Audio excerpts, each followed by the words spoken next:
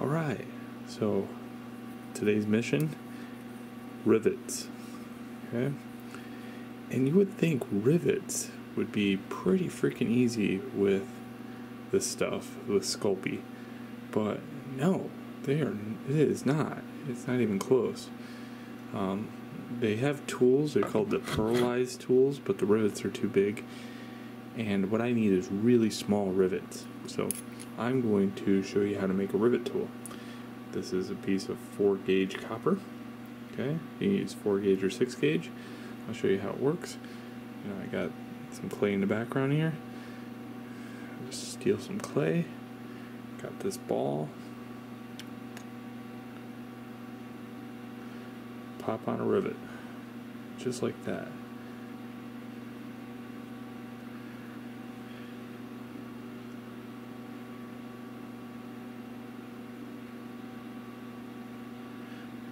Yeah, you can do it all day long. And it does take a little bit of practice. But you can see, works great.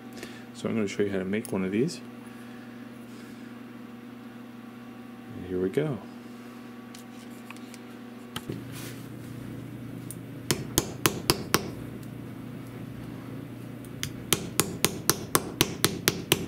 Kind of rotate it as you go.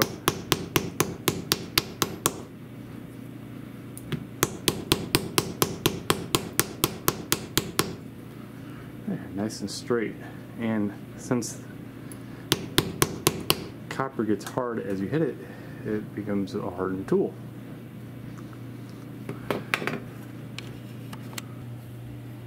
Alright, next I'm just going to flush the ends. You can see this end is kind of flush, but I need it flat. See, it's got a little barb on it.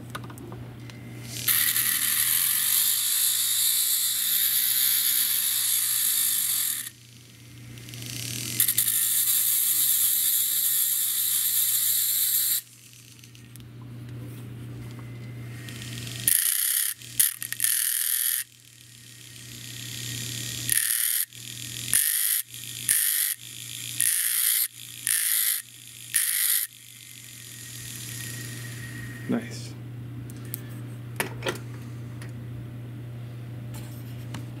Alright, you're going to have to need some kind of vise to put it in. I just happen to have this thing, but you can use anything. Just try to keep a little bit out like that. And then you're going to need one of these. This is a center punch. So when you press down, it makes that noise. We're going to center punch the center of this. Alright, this is where it takes a little concentration, so I'm going to try to do this.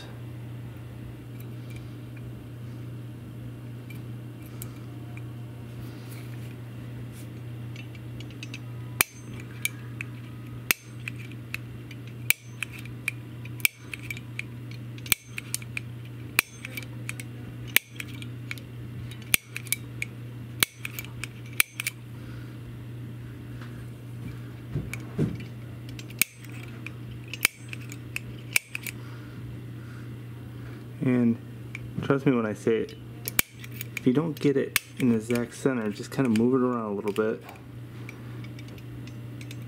And just kind of keep doing that until it's centered.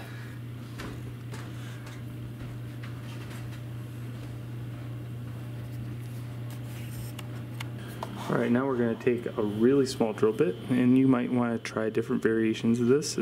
I think this one's a 1/16 of an inch. And I'm just going to drill the end. Again, I'm going kind of slow. I have a thing called a fordum. And what I'm doing is trying to center the drill.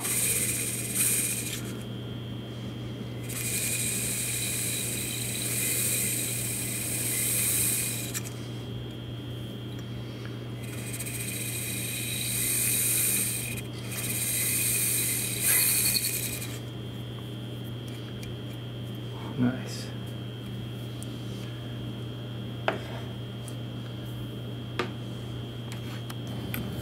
Alright, once you're done with that, you're going to flush the end done, Here's another way to do that. So take a really, not coarse stone, but a semi-coarse stone, and just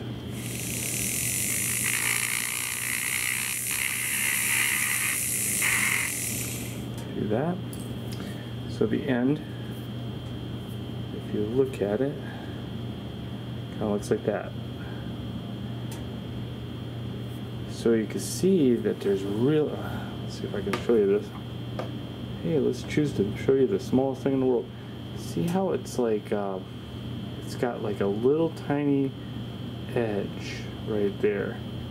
So I'm going to sharpen that by doing this on that stone.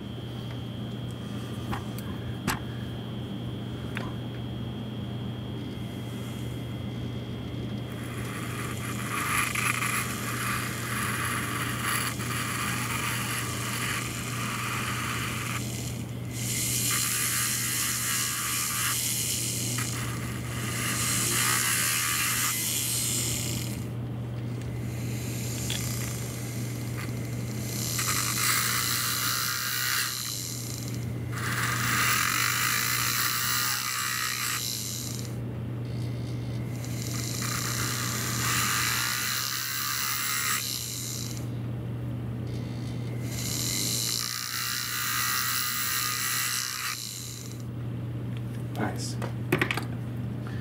Okay, so now you see it's a lot sharper. So your thing is you want to try to get that as even as possible going all the way around. Alright, now we got to polish it.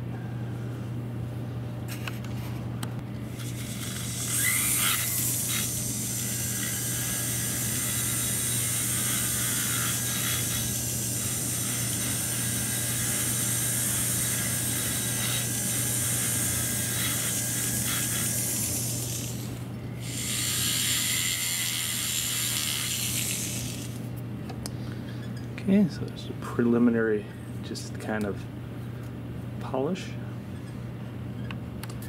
Now you can use whatever rubbing compound you want for this.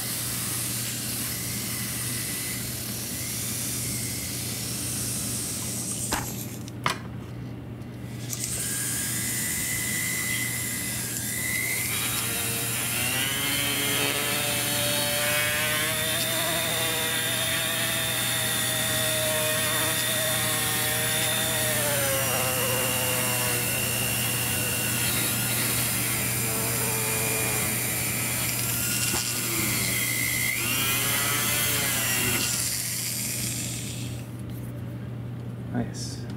That was Zip, by the way. Zip buffing compound. Oh, this stuff is so amazing.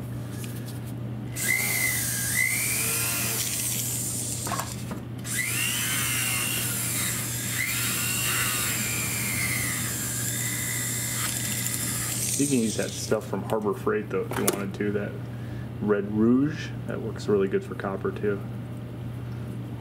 Okay, so there we go.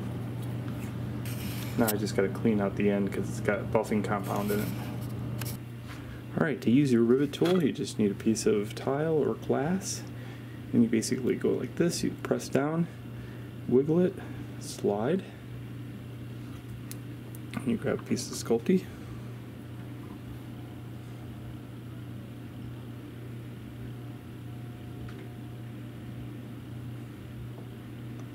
And the first couple are going to, be stuck in there as far as like, it's got goop.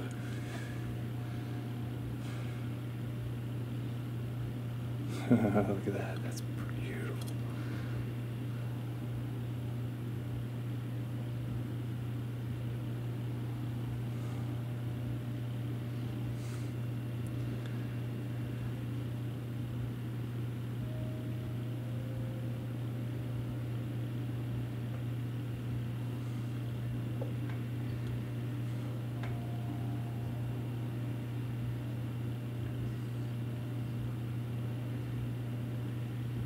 Oops. So it does take a little bit of practice.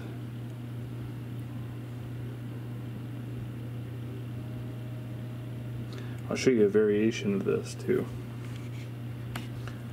Okay, so here's another one I made. This time I like distress the end, which is basically pound it like a nail on the head of it, and then I flattened it off, and then I did the trick I just showed you. So this one has, if you could kind of look at it, has a wider head on it. Yeah, right. And it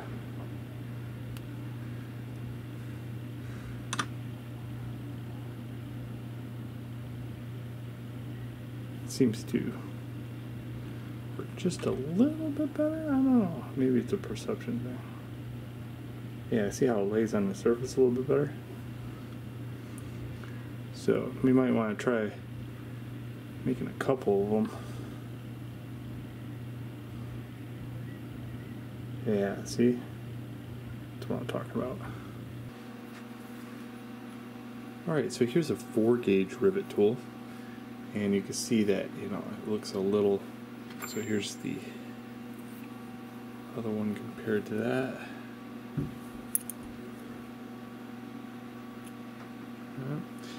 So if it has an internal lip, just make sure it doesn't, because anytime it does have an internal lip, that's where it's not going to give up the rivet.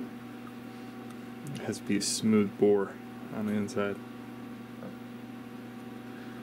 And you have to kind of press down to get the loaded up, and then it's just like a touch and a rotate and a pull.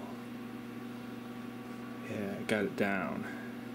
So you got to practice with this little guy. Oh.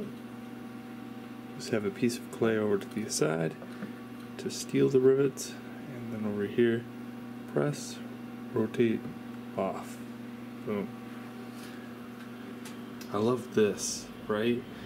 This texture is just like, oh, cool stuff. And you can diffuse it with all kinds of crazy stuff. So that is the rivet tool. Enjoy.